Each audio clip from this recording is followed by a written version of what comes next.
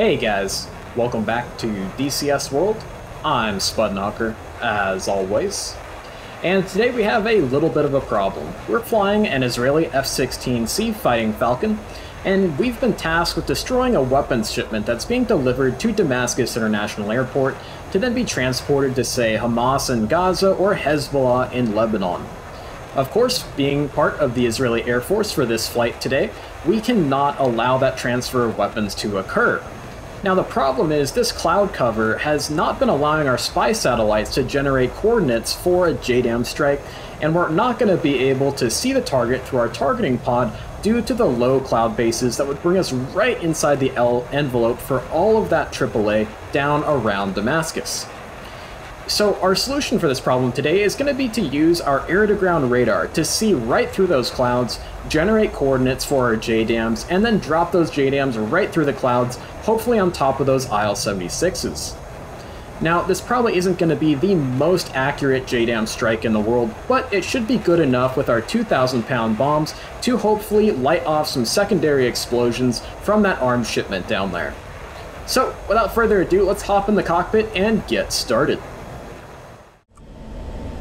Alrighty, here we are in the cockpit, and we can see we're 35 miles out from waypoint 1, which is going to be our IP point. And to get our radar into air-to-ground mode, first thing we'll do is, let's turn on some lights here to make it a little bit easier for you guys at home to see as we pass through some shadows here. But first thing we're going to do is go to the air-to-ground mode of our F-16. We're going to ensure that our GPU-31s are powered on for both the weapon on our right wing as well as our left wing. Then we're going to bring our right MFD over to our HSD page, as well as we're going to start working with our radar. Now we're going to be flying towards our IP point because that's going to give us a nice offset to the left of our target area to allow our air-to-ground radar to do its thing as we zoom it in farther and farther to get a more clearer and clearer picture of the target area that we're going to be striking.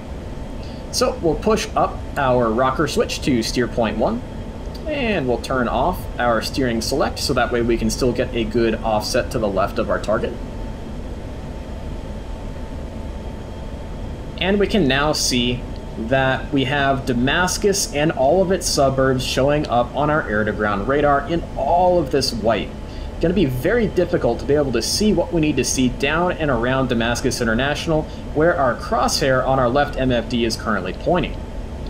So let's go ahead and start to zoom in to the different expand modes of our radar. And we can see we're starting to get a better and better picture of Damascus International Airport.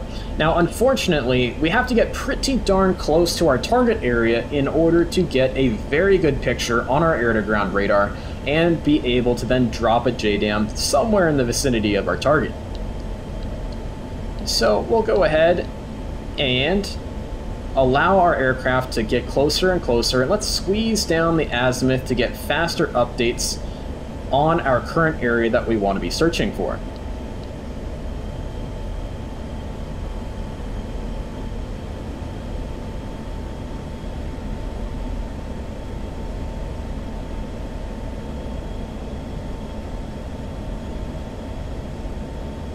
So we'll keep coming this direction, and we'll keep closing with it to allow our radar to get a better and better picture of that area as we get closer and closer.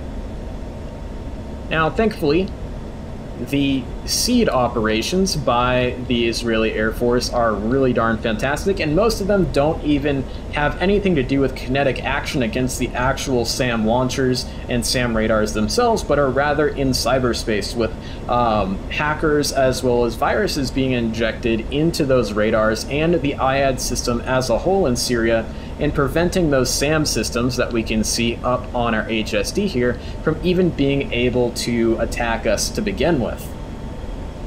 However, of course, that shielding of jamming, cyber warfare, and other things is not always infallible, and we may have to dodge a SAM or two, but hopefully it'll keep going for us and allow us to continue with this strike mission for this demonstration of the air-to-ground radar. Cool, so looking good. We can definitely make out Damascus International Airport with its 4 runways that are roughly laid out in kind of a dog leg shape. So with that in mind, let's start zooming in on our point of interest. So that is going to be the southern ramp of Damascus International. We'll make sure we make this our soy by going sensor control switch down. And we can start to see a lot of white down here on the ramp. So I'm thinking that is going to be the area with our various aircraft we want to attack. Those IL-76s should show up pretty darn well on our radar. You can see we're currently 40 degrees offset to the left of our target area, so let's bring that back down to about 20 degrees offset. And currently 19 nautical miles out from our target area, and we can see everything is getting clearer and clearer down here.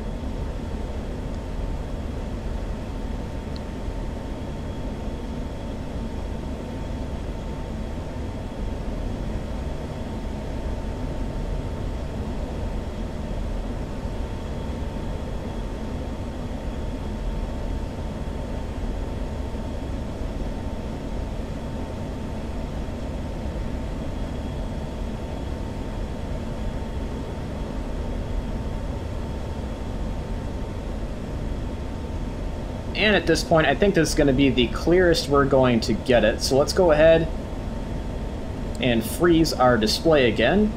And we'll try to get the best possible solution on one of those IL-76s that we can. And then we'll go target management switch forward to set a target. And we'll continue flying into the target area for our weapons release.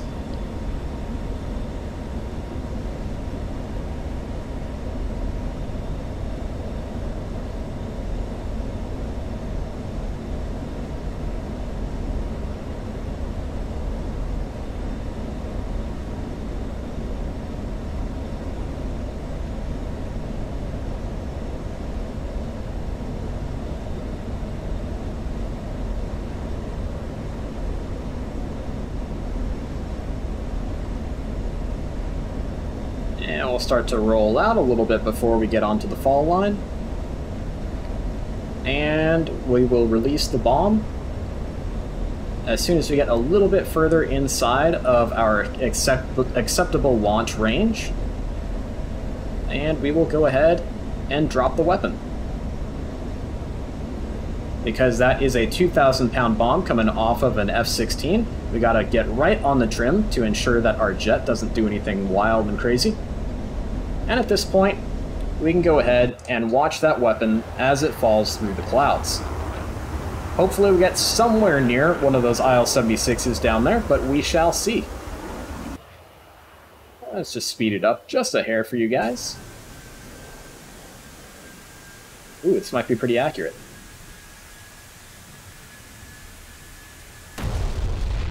Kaboom. That is a lot less weapons headed to Hamas and Hezbollah for today. So I hope this kind of gave you guys a little bit of an illustration as to when, why, and where you would want to use the air-to-ground radar in the F-16, as well as the FA-18 if you're an FA-18 pilot watching this video, to kind of peer through these clouds and get through anything where you're just not going to be able to get those coordinates from, you know, other types of information gathering systems or intelligence gathering systems or your targeting pod or anything like that, where you just need to get some radar waves right through those clouds, get some coordinates for your JDAMs, and drop them right through the muck. So I hope you guys enjoyed this video, and I hope you guys enjoy this beautiful game that DCS World is, and I hope you guys have an awesome rest of your day. We'll see you in the next one.